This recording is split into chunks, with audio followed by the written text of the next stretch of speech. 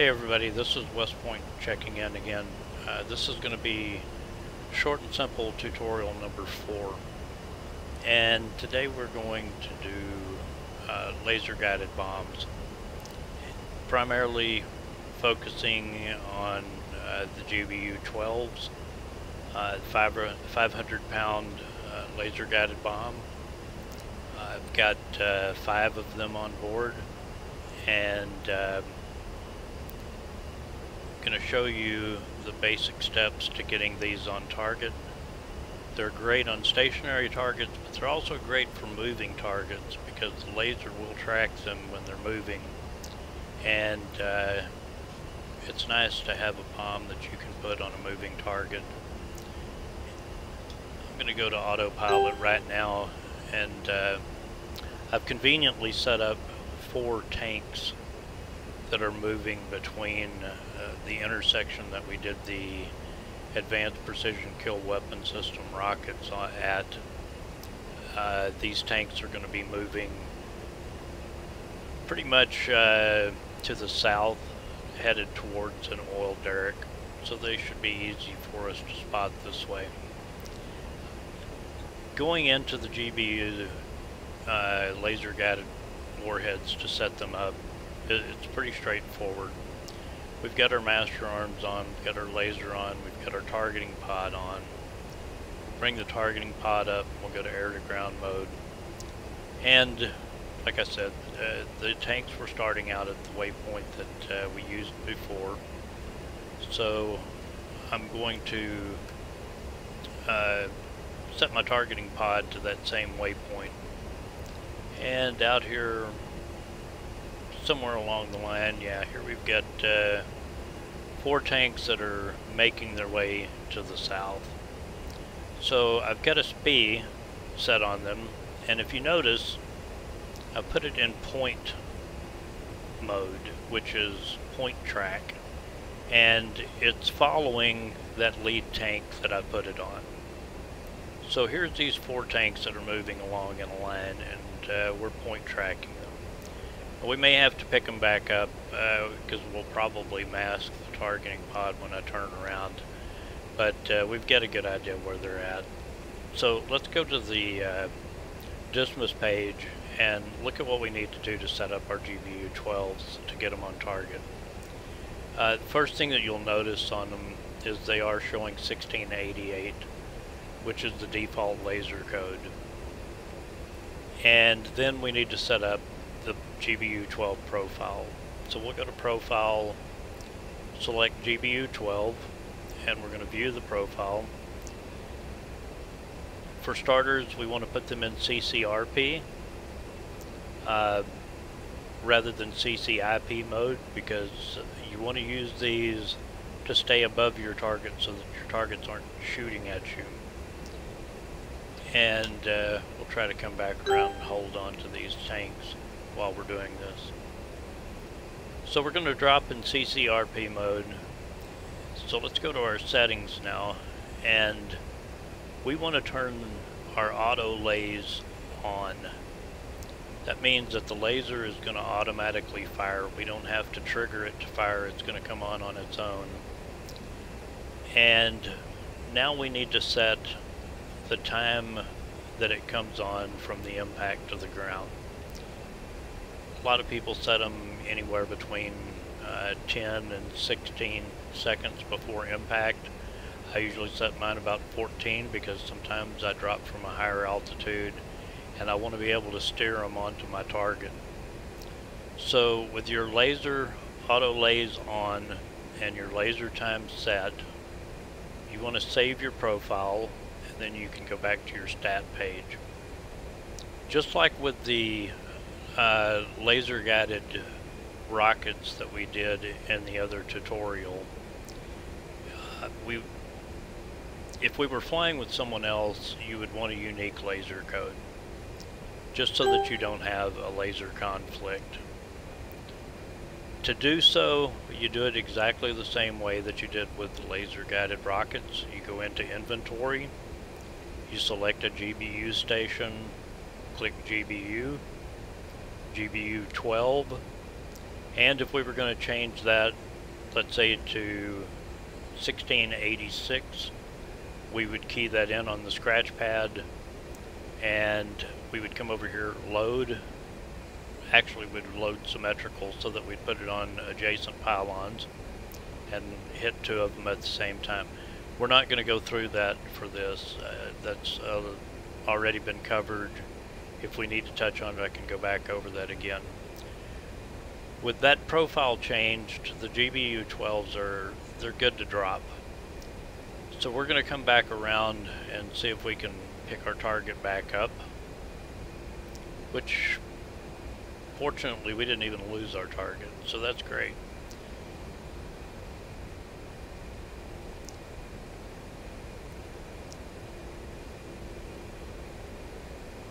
I'm going to turn on my helmet mounted cueing system, or my HEMIX, which I would have already normally had on anyway.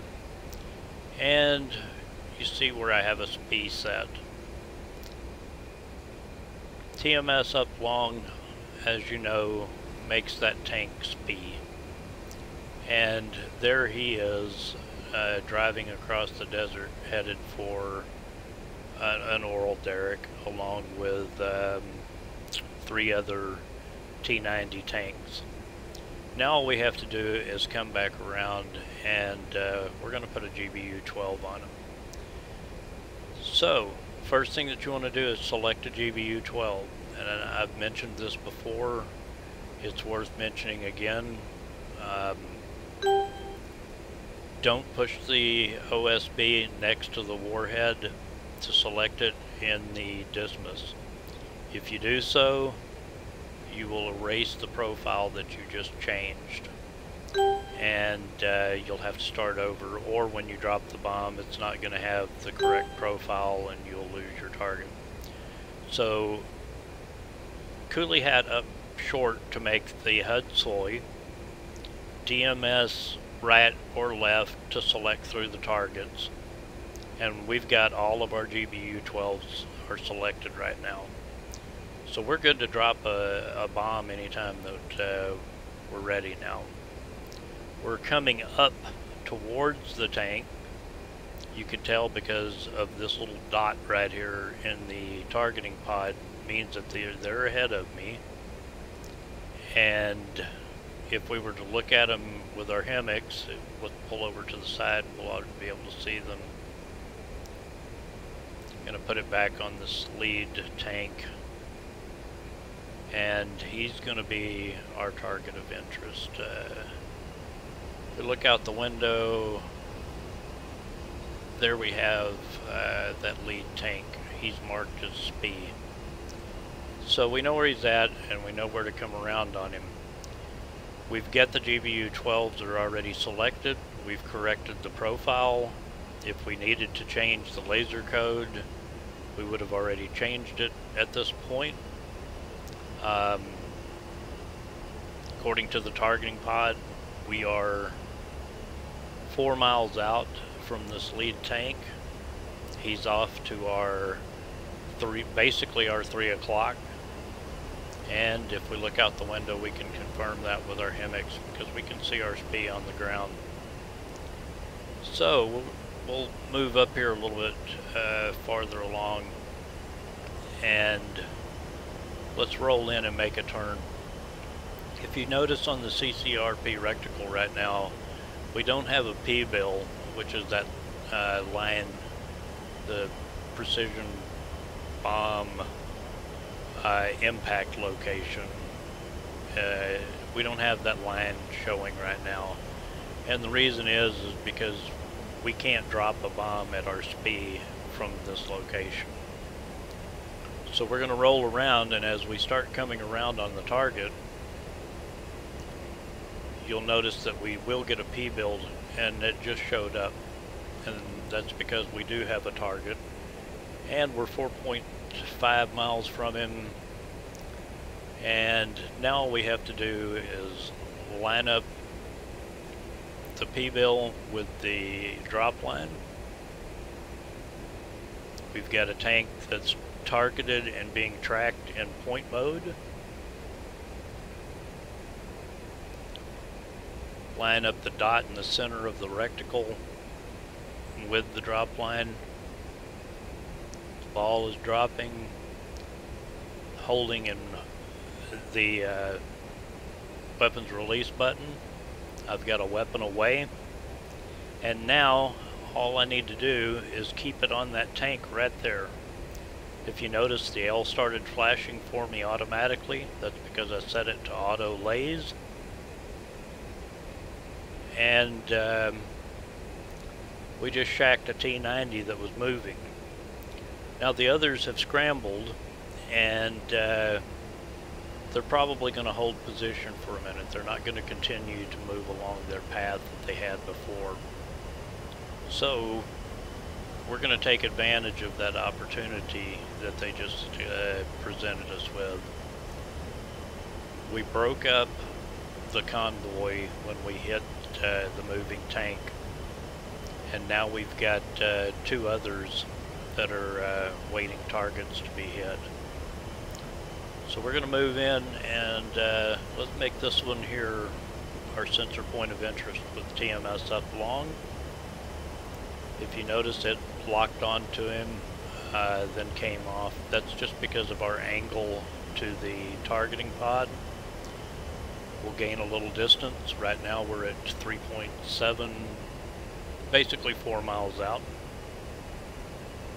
And we'll come back around.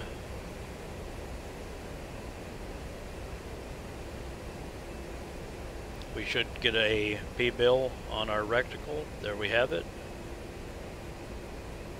We're 30 degrees, 20 degrees, 10 degrees from our SPI. Now we have our SPI in sight.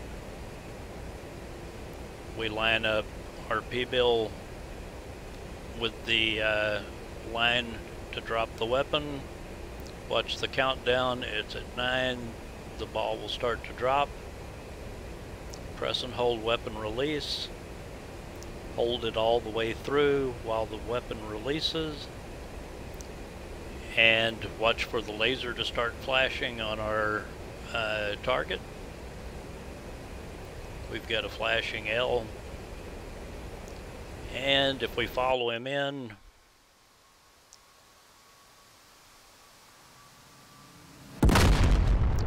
we just put another one directly on top of him. That's the cool thing about the laser guided bombs. Simple steps. All you have to do is set it up in the profile to auto laze, have the correct laser codes so that they're matching,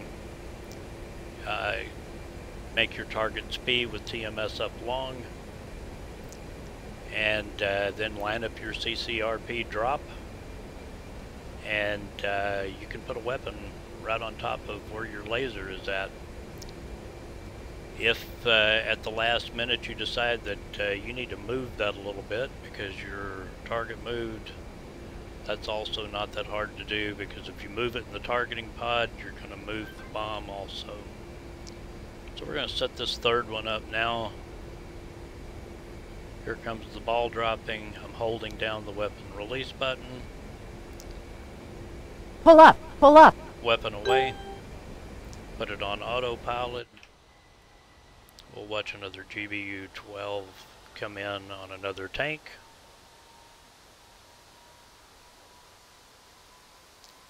And it's as simple as that.